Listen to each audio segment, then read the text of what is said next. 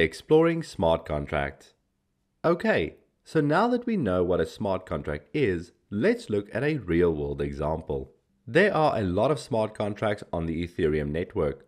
If we want to take a look at an example, we can go to CoinMarketCap, which displays all the coins and tokens, and let's take a look at Shiba Inu, which is a token and it has a contract on Ethereum. So let's click on this contract's address. This will take us to Etherscan, a blockchain explorer. Now, here we can see Shiba Inu, the token, and we get some stats. We can also see that if we click on the contract's address over here, we should see that this contract has a balance. This is because this smart contract is an account, and we know an account has a balance, although this is its own token. We can also see that if we click on the contract tab, we will see the actual code. This snippet of code is Solidity code and the original code base that was deployed.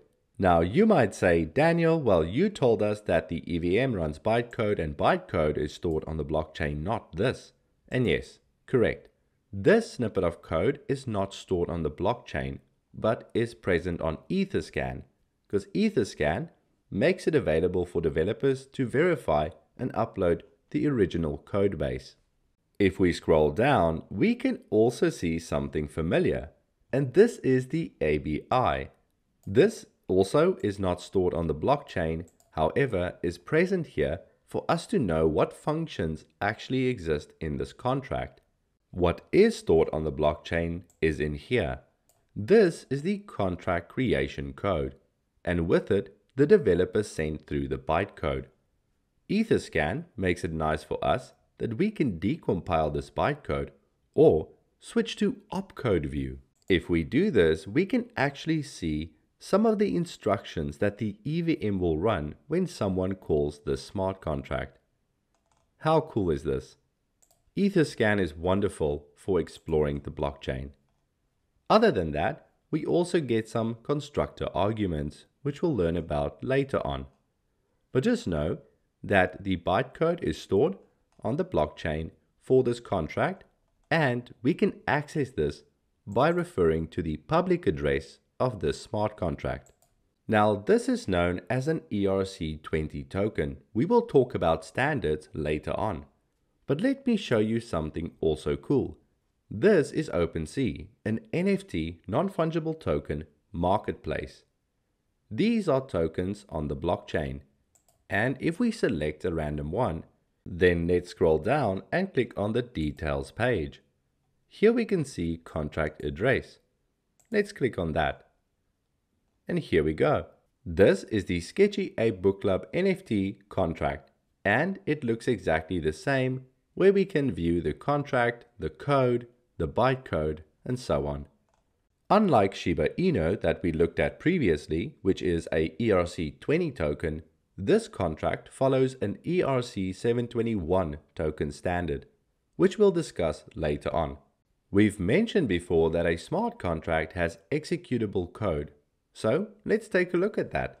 If we go down on the contract tab, we should see the read contract and write contract buttons. Reading from a contract doesn't require a state change in the network because we're simply viewing the data. On the other hand, writing to a smart contract does change the state of the network. Let's go to read contract. Now on this page we see this little connect button. This button asks us to connect with our wallet so that we can perform actions through MetaMask, then interacting with a node to get access to the data. But because we are on Etherscan, and especially on the read contract tab, we don't really need to connect. This is because even though this will cost a tiny amount of gas, it is covered by Etherscan services. And we get to read the data off the node for free. And here we get to see a list of all the methods that we can read from in the smart contract. And this is known because of the ABI. So let's read some data.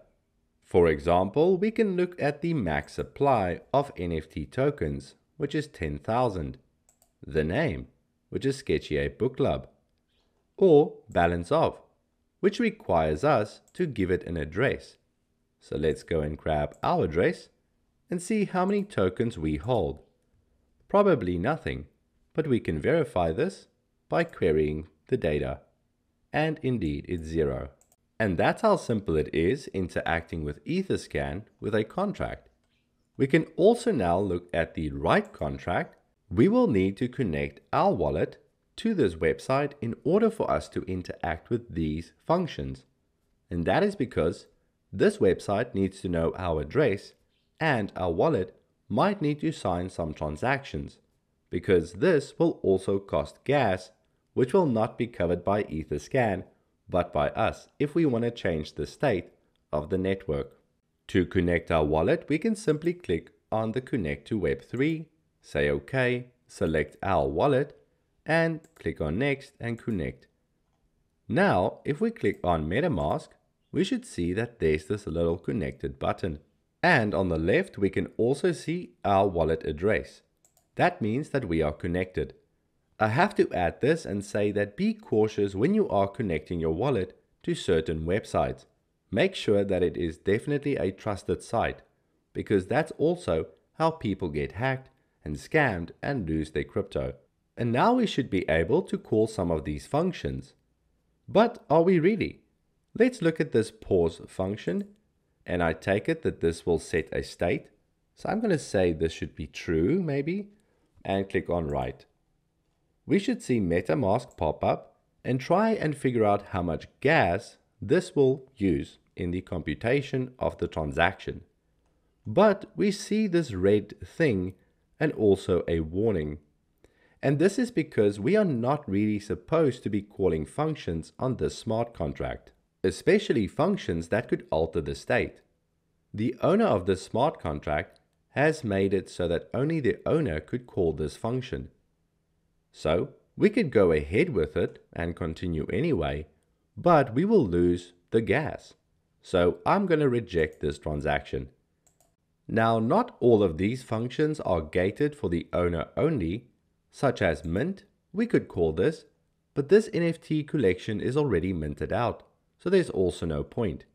However, just know, by calling these functions on the right contract tab, you will be altering state and paying gas for that.